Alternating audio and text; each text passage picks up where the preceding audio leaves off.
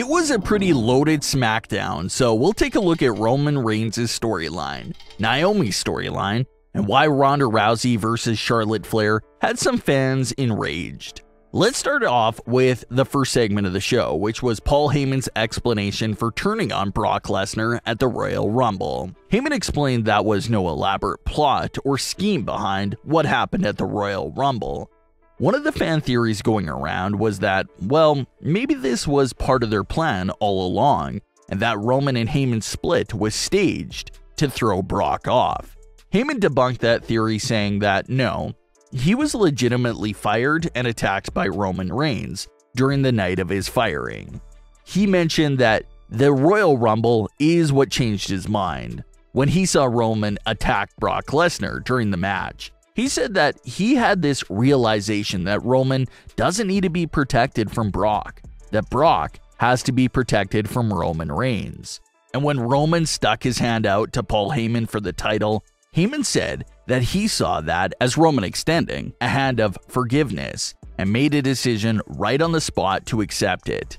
So that clears up all the speculation there around Roman and Heyman reuniting.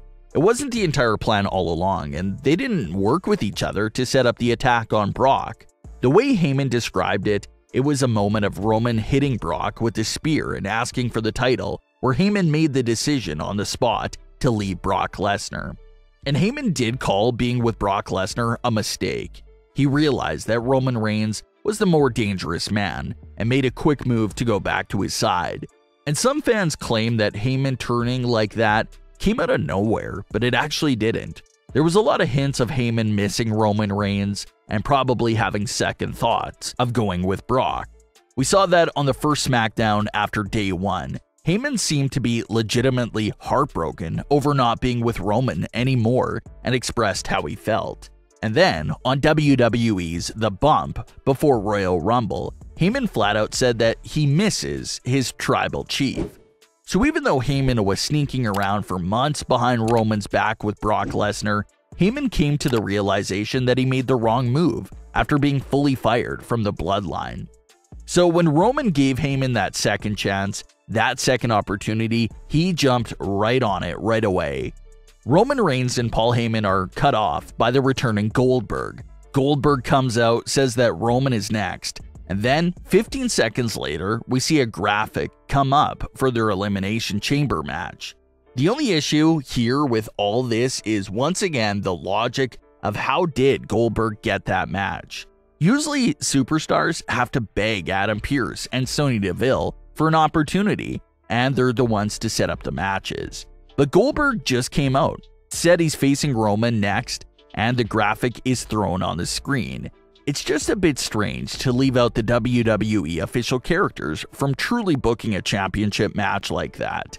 Something even as little as Sonya or Adam coming out during Roman and Goldberg's confrontation to make the match official would have been perfect, because at least our WWE official characters were still involved in the booking of the match somehow. But for Goldberg to come out there and book the match himself does come off being a little bit strange. That match will take place on February 19th, so only 2 SmackDown episodes left to build that story. It's going to be a challenge to get everyone to fully care about this title match with only 2 shows to build the story. So it doesn't look like much story will be behind this match due to the lack of time, but it's just a match that WWE has seriously wanted to see for 2 years. So they'll finally get their dream match. The other issue is that we already have the WrestleMania main event of Roman Reigns versus Brock Lesnar confirmed. So no one is really taking Goldberg seriously here as a threat to dethrone Roman Reigns. But we'll see how that story continues to unfold for Roman Reigns. Let's dive back into Naomi's storyline. Naomi is seen again in Adam and Sonya's office. She's there to confront Sonya about what she did at Royal Rumble and wants another match with Sonya Deville. Sonya brushes it off, says she's busy this week, but decides to give Naomi a SmackDown Women's title match next week on SmackDown.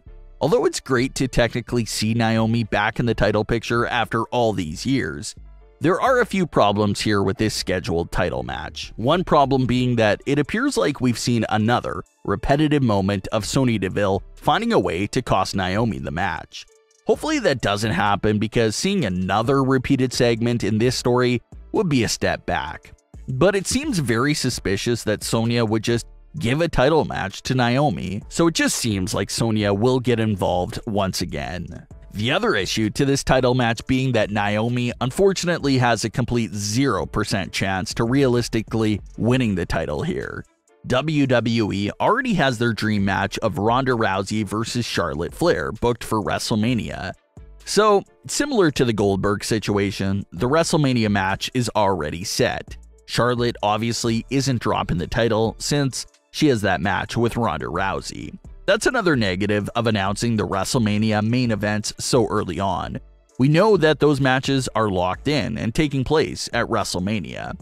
So if those champions defend their titles a few times before WrestleMania, it's not that interesting at all, because we know that there's no way they're dropping their titles since they're already booked for WrestleMania.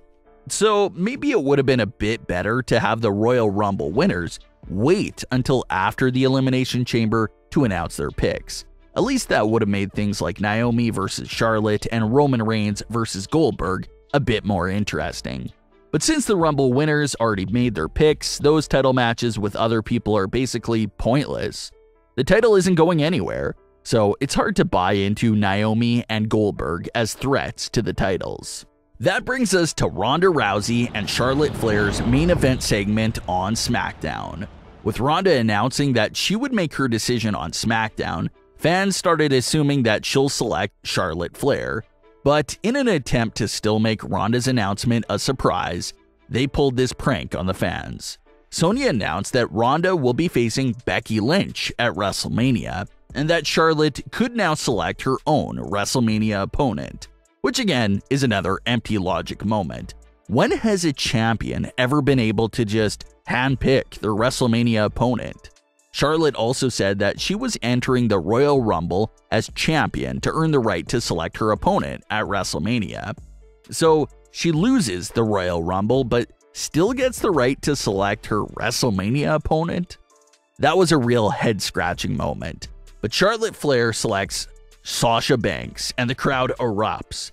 Fans speculated how Charlotte picking Sasha was likely a jab at Sasha, because Sasha has a record of 0 wins and 6 losses at WrestleMania. So Charlotte was basically saying that Sasha was the ideal weak WrestleMania opponent that she was looking for. But then Ronda Rousey comes out and announces that she selects Charlotte for WrestleMania. So it looks like confirming Charlotte versus Sasha Banks and Ronda versus Becky at WrestleMania was only a prank in order to get shock value reaction when Ronda picked Charlotte. This moment here left Sasha Banks fans enraged the most.